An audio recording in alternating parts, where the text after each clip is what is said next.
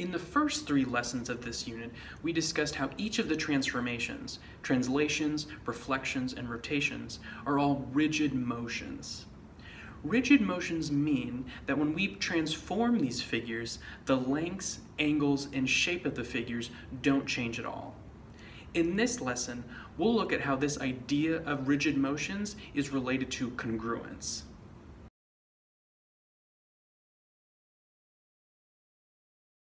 Do you remember what the word congruent means? When 2 figures are congruent, we say they have the same measurements, the same lengths of sides, and the same angles. And they're the same shape too. Like in this example here, we would say that these 2 figures are congruent to each other. When we've been transforming figures in the coordinate plane by translating, reflecting, and rotating, we've moved figures around, but we've never changed their shape or their measurements. That's why we've called these transformations rigid motions. For example, look at this translated figure. Here our pre-image in blue, and here our image in red. We notice that when it's been translated, it hasn't changed other than its position. It was translated to the right and down. But we can see that it has the same measurements of lengths, the same angles, and it's in the same shape. And so we would say that this here in blue, the pre-image, and this here in red, the image, are congruent to each other. What I want you to recognize is that when we translate, reflect, and rotate figures, we're doing congruence transformations, which is the same thing as rigid motions. We say they are congruence transformations because the pre-image and the image, the 2 figures, are congruent to each other no matter how we transform them: translation, reflection, and rotation.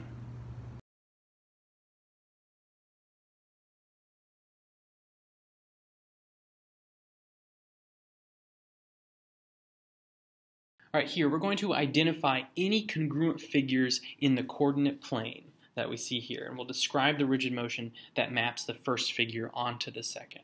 Okay, so we want to first start identifying which figures are congruent to each other. What do you see here? Which figures are congruent to each other?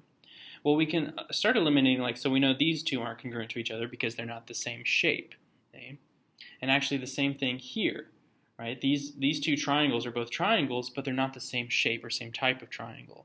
And so what we see is that these 2 triangles are congruent to each other. Same thing with these 2 and with these 2. But then we want to identify the rigid motion or transformation that maps this first figure onto the other figure. So we can identify that triangle DEF is congruent to triangle ABC. Okay, remember, that's these 2 right here. So we identified that they're congruent. Remember, we use this symbol for congruence. So this triangle is congruent to this triangle. Well, what rigid motion maps one of the figures onto the other? Well, we can see that with this triangle here, ABC, hey, is it being translated? Is it moving side to side or up and down? Well, no, because it's completely changing what direction it's going. Hey, is it being reflected? Okay. Does it look like this is just a mere reflection of it? No, but it does look like it's been turned, right? Because I see here that this corner has kind of been turned over here. So what transformation is that? That's rotation. So this is a 90-degree rotation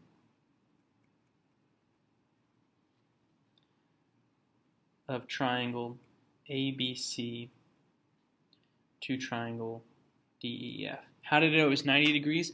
Well, you can, if you don't have your protractor, which I imagine you don't, we've only rotated 90, 180, and 270.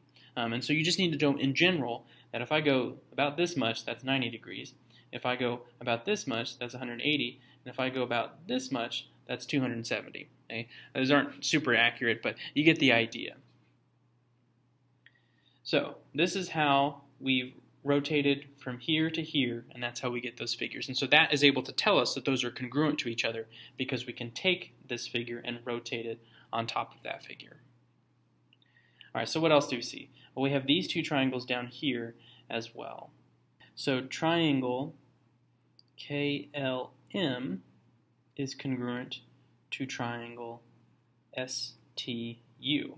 Okay, those two triangles are congruent to each other on that coordinate plane. What rigid motion helps us determine that congruence? Well, if we look at them, they're kind of mirror images of each other. Well, what transformation uses mirror images? Reflection. So we can identify that triangle KLM is a reflection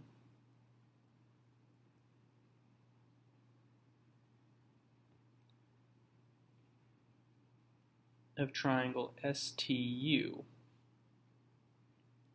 over the y-axis.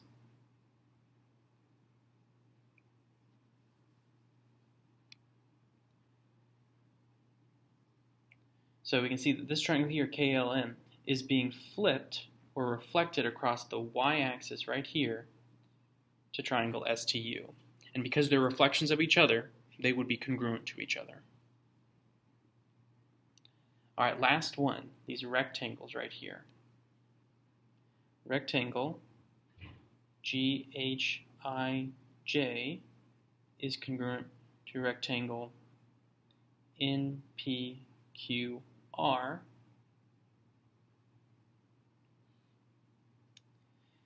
Okay, we know they're congruent. We can identify that they're congruent to each other. And what transformation is helping us identify that congruence? Well, we can see that the triangle IHGJ is just being moved down or translated down, right? It's not changing orientation or anything. It's not being flipped over anything, like definitely not flipped over the y-axis. And so it's just being translated down to PQRN. And so we would say that rectangle GHIJ is translated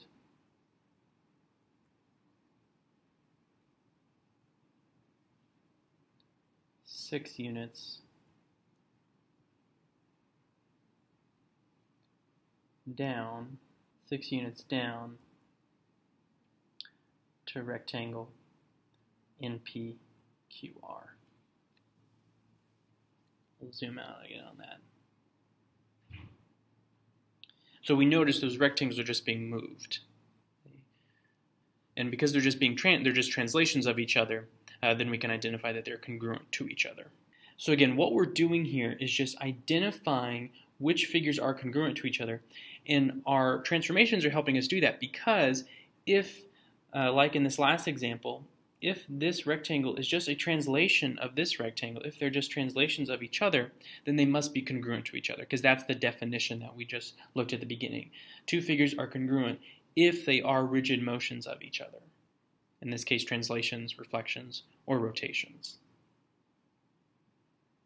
So if you need to pause the video and get all this information, do that. But make sure you have all of this written down and are thinking about how do I identify which of these, how these things are being transformed and which figures are congruent.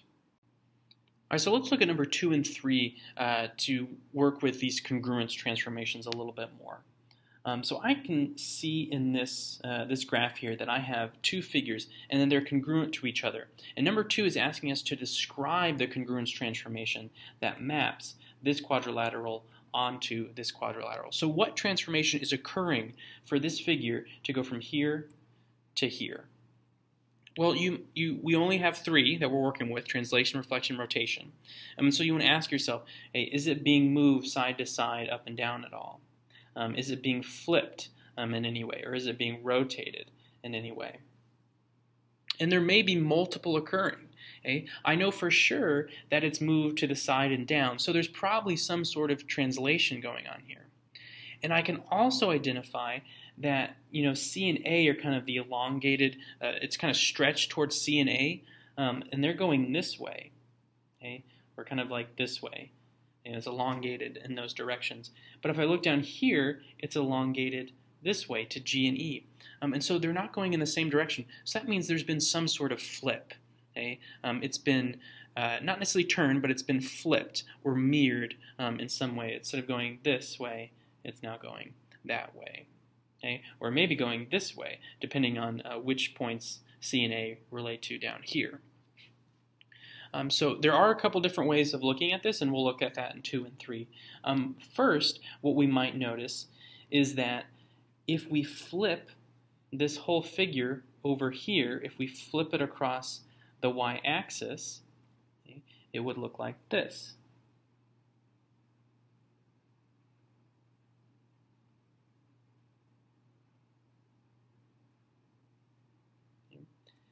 If we reflect across the y-axis, it would look like this. And so we can identify that that is one way to move it. That's the first way it's moved. We reflect quadrilateral ABCD across the y-axis. And when I do that, I get this figure right here. Now, how do we go from this figure down to here? Well, that's just a simple translation. We can see how it's matching up. Everything's matching up. It's just a simple translation down. And so that's the second transformation. You then translate down 4 units. And so I'm trying to visualize and understand, how did this figure get from here to here? Okay. Well, I can see that if I flip it across, it looks like this, and then if I just move it down, I get to that figure. Okay. And I can kind of match up the points. Okay. And so you'll want to understand how to do these transformations in order to figure out what happened, okay, what transformations are occurring here. But if you read number 3, it says describe another congruence transformation. And so there may be multiple ways of one figure transforming to be another figure. And so if we look at this again, this figure we know is moved side and down, okay, but it has to change direction, it has to flip in some way. And so instead of reflecting this way, okay, we could move down, or we could reflect over and then move over. Okay? Reflect over the x-axis and then translate this way. Because if I reflect,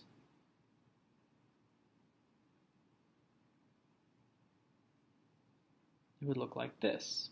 Okay? If I reflect down this way over the x-axis, it would look like this, and then I just have to translate off to the side. And so sometimes you might have to play around with it a little bit to determine, okay, if I reflect, what does that look like?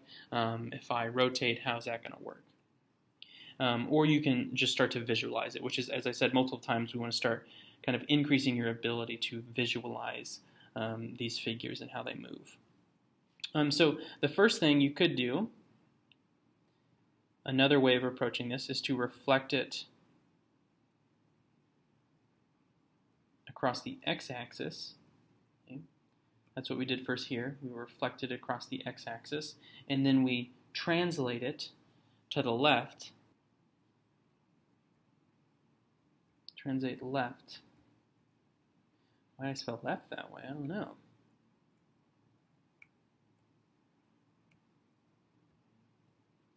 Five units. So, 2 different ways of looking at this. It can either reflect across the y-axis and then translate down, or it can reflect across the x-axis and translate across. How do you know that? Again, you might have to play around with it. You might have to look at it from a couple different perspectives. Okay? So is this being translated? Is it moving side to side, up and down? Is it being reflected? Do I see it flipping in some way?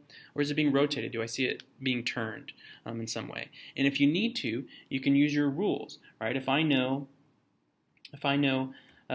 this point here at C is at 4, 3, okay? 4, 3, okay? Well, is there some sort of reflected or translate? What would that point look like if it was reflected? Okay? Where would that point be if it was reflected across the y-axis? Or where would that be if it was reflected across the x-axis? Okay, use your rules to figure that out. And then how much am I going to have to translate to get from here to here? So you got to really understand your transformations really well and understand your rules and how to use them for the coordinate points.